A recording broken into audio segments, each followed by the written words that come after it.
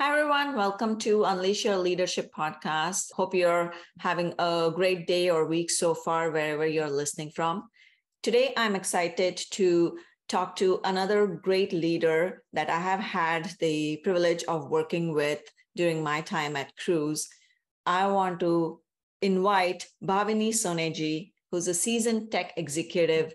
She's been a CTO and a VP with over 25 years of experience driving business and customer outcomes. She has led team transformations through different growth stages across public companies like Microsoft and startups like Cruise and Headspace, and spanning different industries like autonomous vehicles, healthcare, wellness, enterprise, consumer, social, etc. Bhavini also advises and mentors executives and plays an active role in the Los Angeles CTO Forum. Welcome to the podcast, Bhavini. Hey, Priyanka, thank you so much for having me here. And thank you for doing this. I think doing this community discussions and learnings and sharing and creating this forum is super helpful. I have learned myself from the past, such forums, and continue to doing so. So thank you for doing it. Of course. My main intention of starting this was to not just share more about the nuances of leadership, but also talk about what other leaders think and how they have come to exploring their own leadership skills and so on. Always happy to. With that, tell us a little bit more about you and what do you do for the world? Yeah, I think you described some of my day-to-day work, but the underlining theme is I love using human-centered design with streamlined automation to create experiences that improve people's lives. And this is what keeps me motivated and keeps me challenged. And along with this, for me, what's important is giving back to the community and paying it forward. And as part of that, I do advising C-level executives, mentoring at Techstars, First Round, Plato. And also I founded a group of women technology executives in Los Angeles to support and foster this group, while I play an active role in LA CTO Forum as well as SHETO, which is a women executive leaders group. And while I'm not working, I love having fun with my kids. So I enjoy outdoors. I love nature. And I have twins that keep me busy. Wow, wonderful. Yeah, you're doing a lot of different things and it's amazing. And a family time and just recreation is so important for all of us. And so I'm glad that you bring that up. You're doing so many things. I would love to know a little bit more about your journey and how you came about to be in your current position in life. Yeah, it's funny. I'm actually not a planner. So a lot of things when I reflect back has happened organically and just being more intentional rather than being fully, it has to happen this milestone this time. So I have a little bit different perspective with my life story.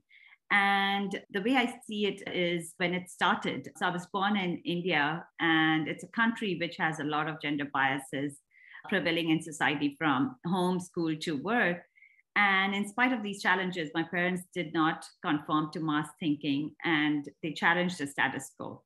And this was evident. And they let my sister and I do a trip when we were just 12 years old across Africa.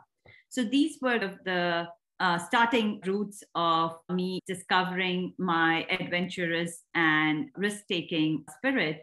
And this has been the essence throughout my life. So I did my schooling and did computer engineering back in India, and then did a master's in Chicago. And after that, I started at Microsoft. I was there for 15 years.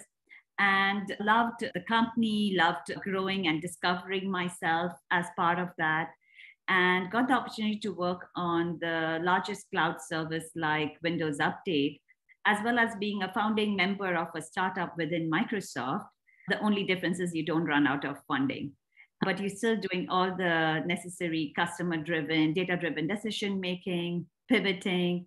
And then I got a experience to run a satellite group from Boston. So bringing about a lot of headquarters culture, building those relationships, driving atomicity and empowering remote teams was a very amazing experience. And then I moved at that time to startups. And this is where it was a phenomenal journey relocating from Seattle to Los Angeles. And one of the things that happened in my personal life resulted in me finding companies that were more mission driven and that aligned to my mission. So that's where I was at Heal, which was bringing evidence-based care and removing the friction from patient to get to care. And that was super impactful because, as we all know, if you discover and nip the issue at the start, it's much more easier to tackle versus letting it sit on and fester on. And I was at Headspace leading their technology, and again, a phenomenal experience. And you hear customers saying how it has helped them, how the feedback that you get, it's just so satisfying. You hear people saying, I can sleep without taking sleeping pills, or someone saying my partner is a better human being. It's just so contagious. And then at a cruise, where we save lives because now you don't have a distracted driver sitting behind the wheel. So loved the transformations that were needed as each of these companies went through the growth phase. And the typical story of you're flying the plane while building it. So you have to have the grit and perseverance through it to drive the outcomes and innovate with different options. That's such an amazing journey. I have to ask you about your Africa trip. I mean, is that something you and your sister took alone, or was that with the parents, but you chose it? Actually, it was not with the parents. It was alone. My grandparents were in Africa, so we just took the trip and visited them. And it was very interesting because when I reflect back, it was my parents believing in us, giving us that confidence that we can do it, and us taking that risk. I was really scared. But when I reflect back, those were the opportunities that enabled us to try something out, overcome some of our fears. And me and my sister would just wander around the local area and try different things, learn some new languages. But it's very unique about when people believe in you, your skills and your inner strength multiplies, and it becomes safe to try things out.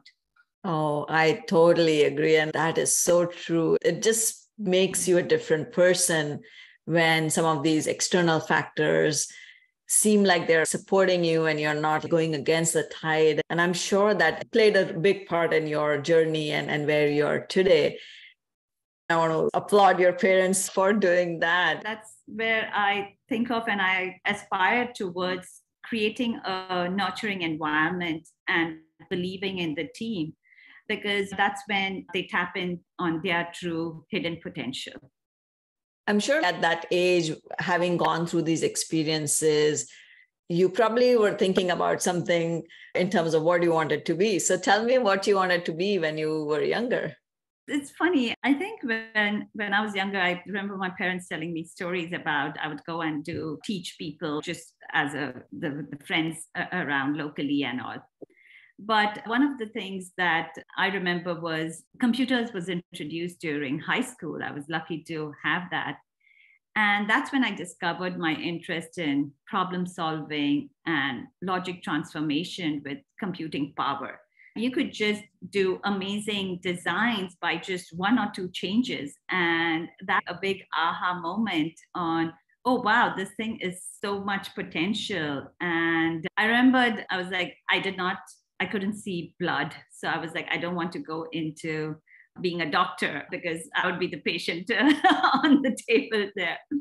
And so I think sometimes it's just having the clarity of no's, and helps also to know which path to try out. And so that's where, for me, that problem solving and building things, etc., took my passion towards engineering.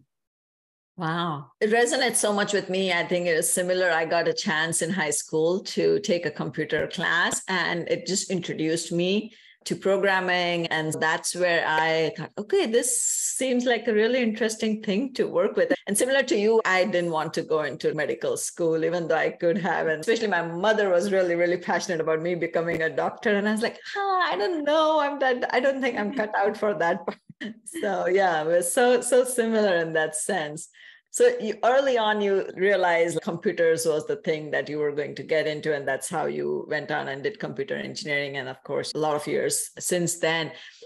When we think about your technical journey, tell me a little bit more, because you mentioned that sometimes there are biases, and I have personally experienced these as well. And especially with women and being technical, for a lot of people, it's very difficult to fathom that women can be technical and highly technical. And one of the first things you talk about is computers, right? So, what has been your experience as you have navigated being in a technical role and then also getting into a technical leadership role?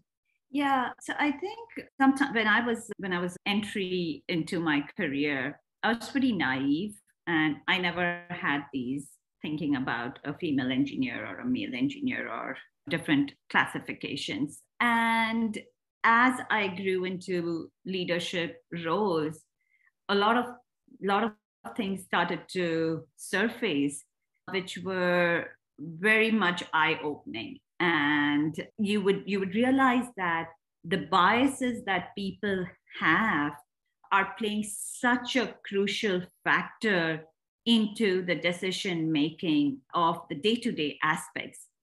And this is where there were firsthand experiences that I saw, as well as experienced it myself.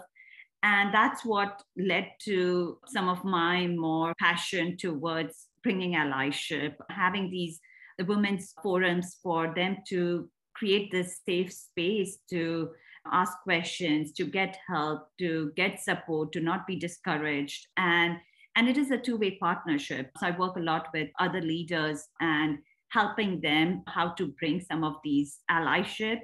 And it is not a one point thing, right? It's a lot from how you hire, how you think about hiring, how do you foster an environment to create that culture.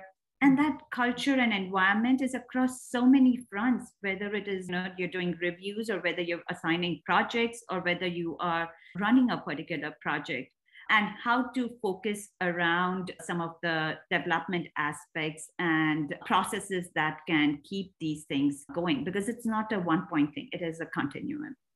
Yeah, I agree. I think there is so much that has been done over the years, and a lot of progress has been made, and there is still much to do.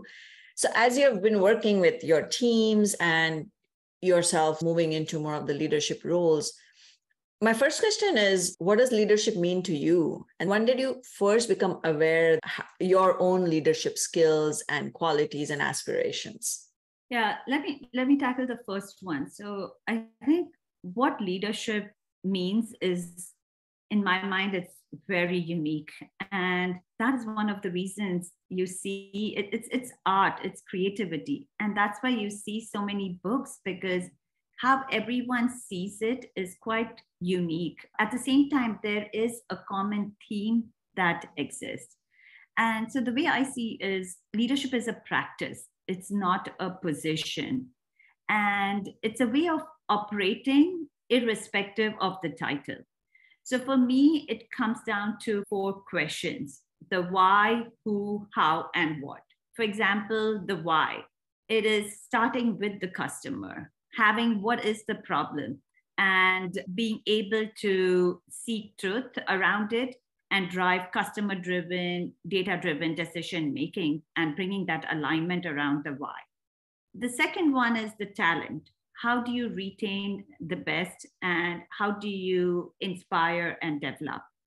And for that, you want to bring in the best, but at the same time, you want to make it such that you let them run with it. And the saying goes that if you put fences around people, then you get sheep. So how do you make sure that you're hiring curious people? How do you make sure that you are making sure that they have the ownership mindset, growth mindset? And then the third one is the how. So this is around the culture and the environment that as a leader you want to foster, so that people can take risks, people can drive innovation, as well as things around one team. You want to break that silos and create a collaborative environment.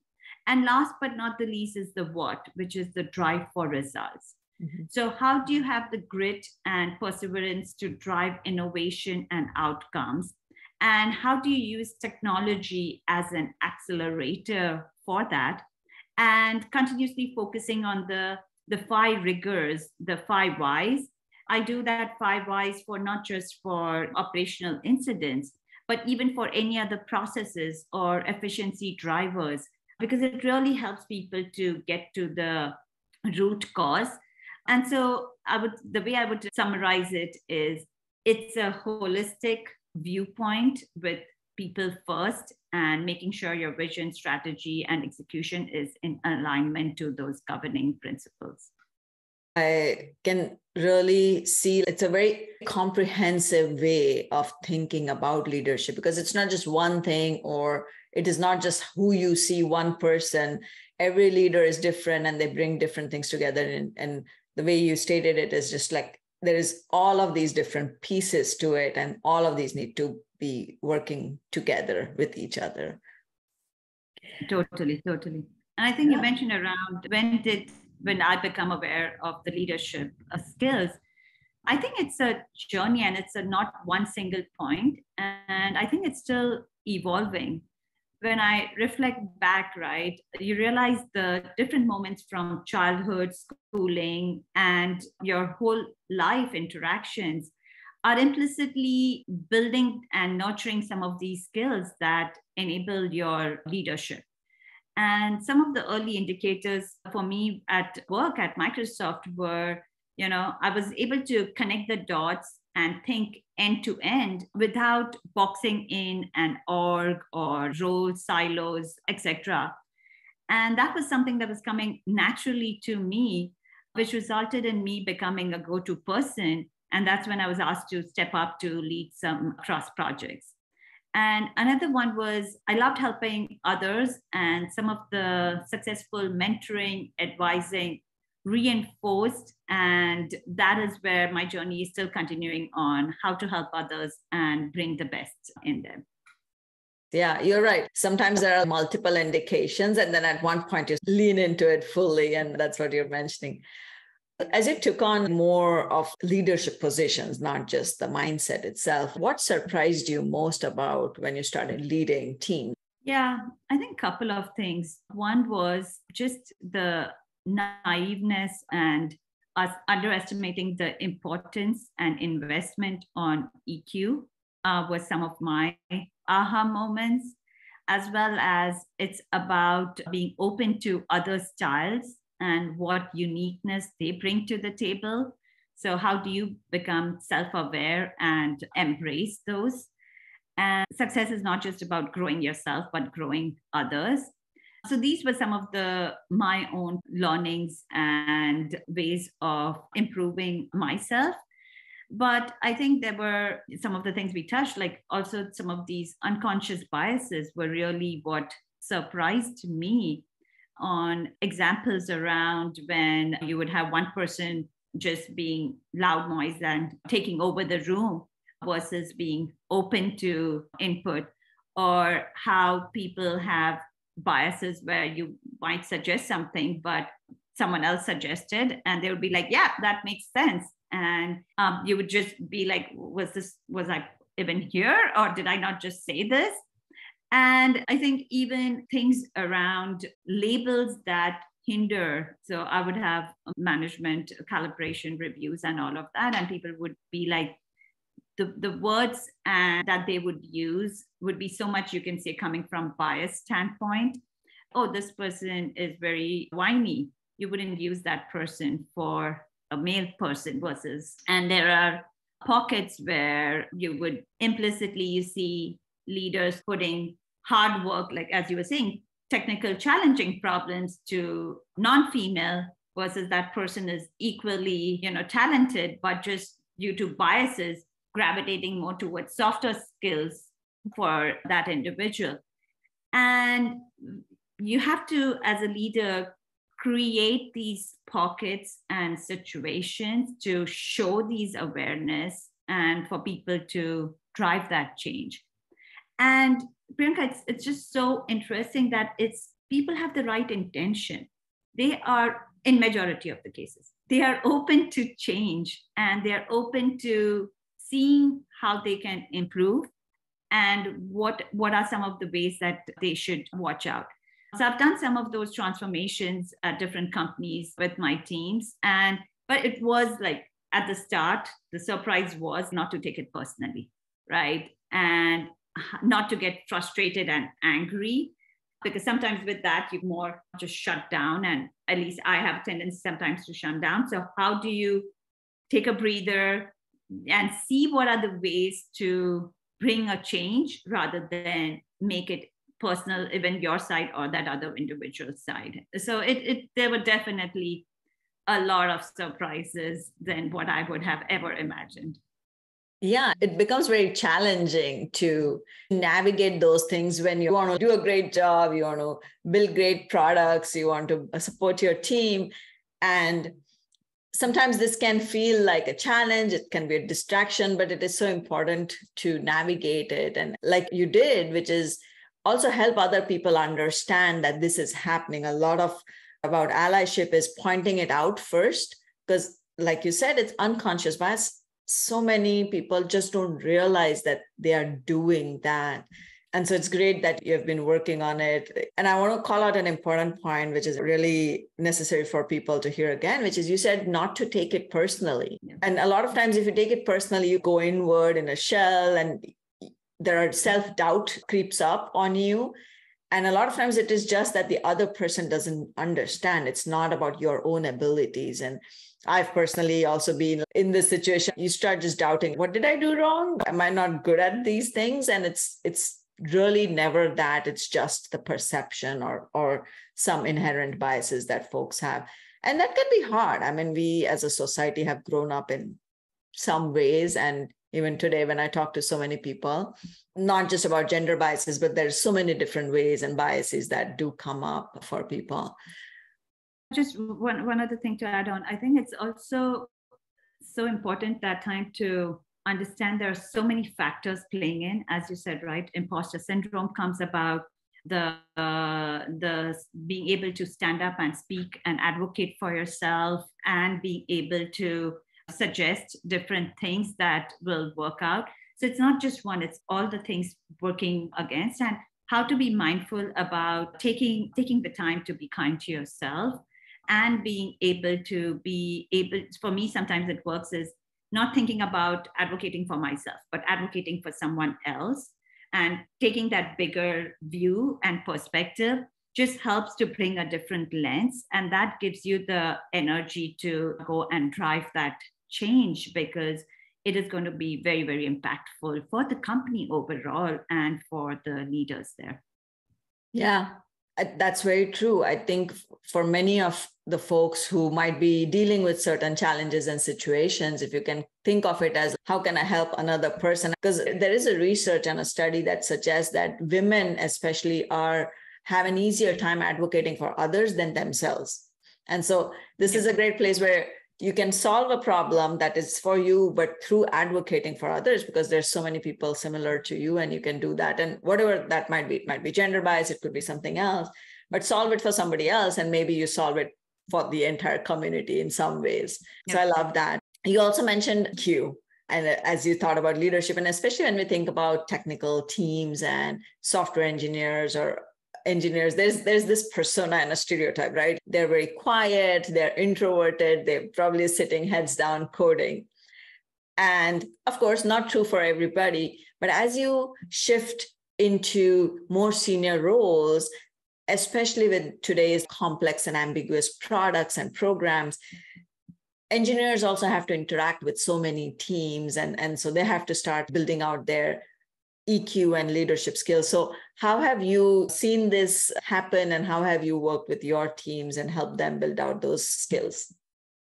Yeah, I think one of the key aspects is when you think of the problem, right? The technicality is one aspect of it, but as a organization, different functions play different role in delivering the last impact, lasting and scaling impact, right? So there is product, there is engineering, there is design, there is business, there is sales, there is support. And so engineering is one part of it. And in order for this to work effectively, we need to have clarity of the problem, right? Otherwise, you can build different solutions, but it's not about you build it and the customers will come to it. We all know that has not worked. So how do you know that, okay, what is the problem? And that's where engineers need to know the problem, not just tell, hey, here's the solution, go and build me the solution. And then how do you then look at what are the solutions that will work and ideating on what is working or not working from all the hypotheses, etc. And that is where it is very important to have the communication skills and partnering and collaborative skills, because that whole together is what is driving success. And that is where you need to make sure that you have the right partnership with your product group, you have the right partnership with your designers, you have the right partnership with your TPM on the prioritization, what are the execution milestones with business, because they might be selling something else versus what you are building, or they have feedback on what can be changed because what they are hearing. So I think this closed loop communication and partnership and collaboration is very, very crucial. And this is what helps with that one team mindset.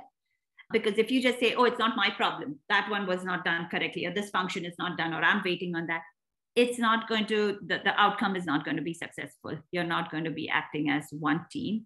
And you want these relationships so you can be open to asking, suggesting, and having some of those hard discussions during challenging times. Yeah, it's so important because the product doesn't get built by just one team anymore. And really important for everybody, irrespective of their functions, to build certain skills and communication, emotional intelligence. And this is great that you have been encouraging your teams. As you think about all the future leaders, especially the technical leaders that are rising and coming up, and what advice do you have for them? The way, I don't know about advice, like this is when I reflect back, this is what has worked for me. And so one is honing in your leadership by being self-aware, right? Watching out for your own biases or habits, and experiment with the mindset and habit shifts that you want to aspire to. And this is not about just on job, it is in your day-to-days as well, because I have learned so much from just my parenting as much as I've learned from on job. And above all, being kind to yourself, being authentic, being humble, and hungry to grow. So that's one aspect of developing yourself as a leader and honing in. The second one is staying abreast and relevant. Learning from podcasts, books, articles. There's no better way than learning from others' journey. And this has been something that has helped me significantly and would highly recommend. And even if everyone's lives are busy, you have work, you have home, you have elderly care, you have kids, but there's times and pockets where for me, the audiobook has been most critical because I would be able to do my chores and continue listening. So find creative ways that work for your knowledge, and you can spread it beyond just your area because that helps for you to broaden your thought process. Third is creating a personal board of directors, right? Couldn't emphasize more around surrounding yourself with different people who believe in you, who complement you, who have similar goals for you to learn from, and being able to have your authentic discussions and sounding board.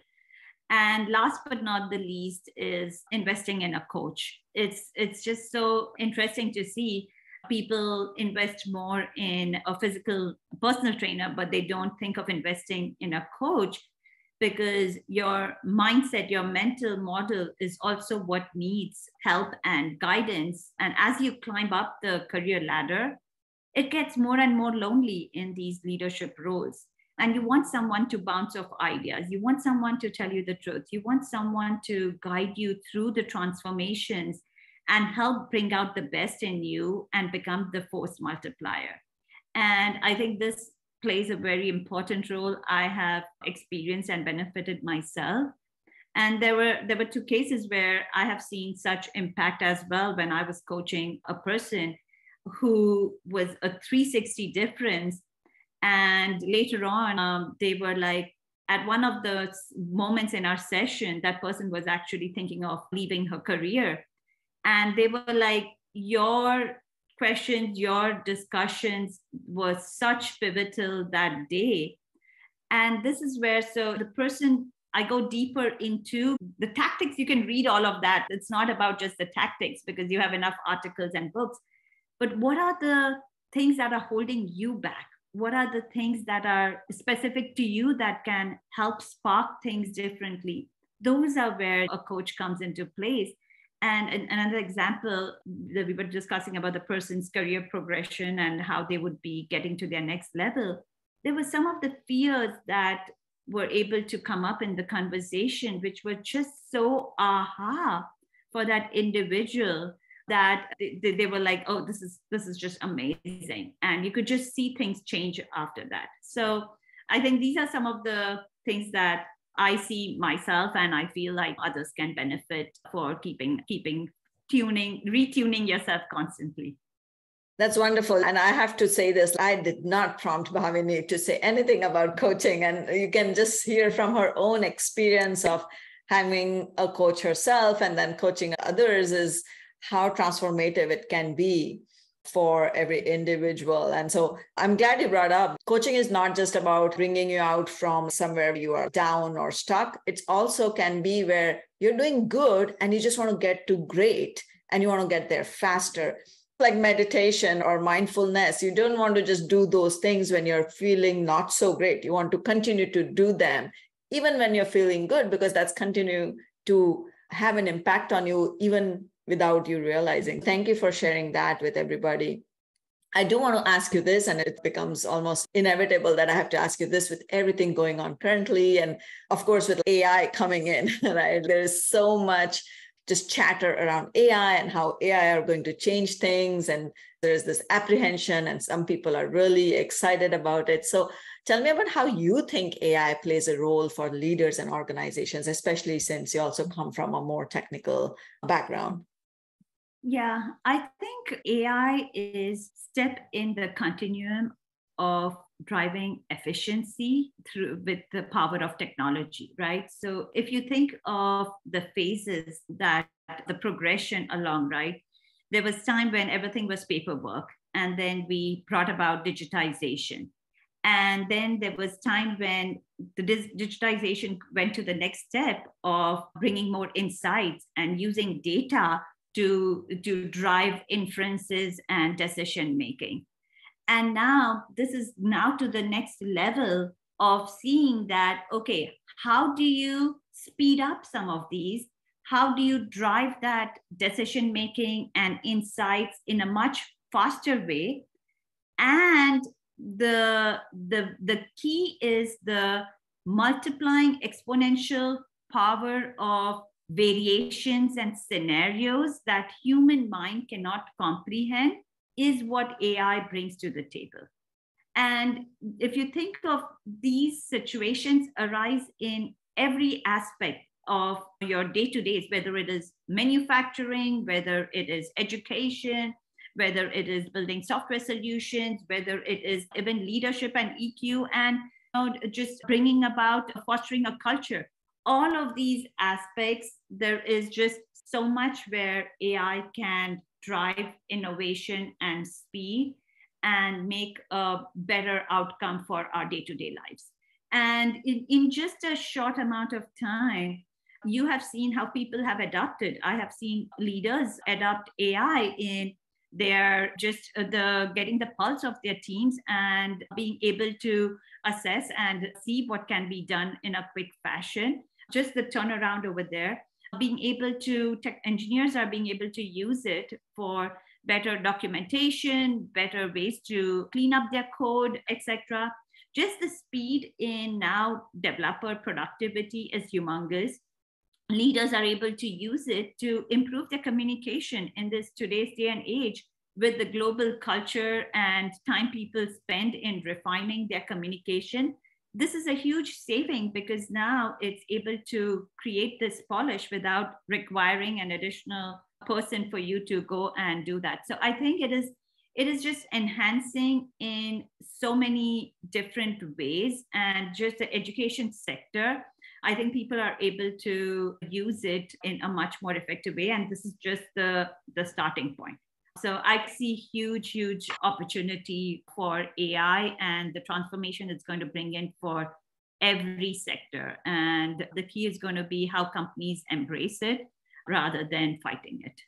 Yes, of course. That's great to hear. I totally believe there's so much things that AI can help us do faster. I'm particularly excited about it with program management and how it can speed up things and how it can make things more accurate. So for example, like working with engineering, estimation is always such a hard thing to do because it involves, you have to understand the complexity. There are so many unknowns. And so with all the data that we have, AI can maybe give us more accurate predictions of how long something is going to take. And then, of course, it will keep learning. But I feel it can support engineering so much with capacity planning, estimation, resource management, and so forth. So I'm excited to see all of those things put in place as well. Awesome. Yeah, totally plus one to that. Well, Bhavini, this has been a wonderful conversation. Thank you so much for sharing such wonderful nuggets of wisdom with us. What comes next for you?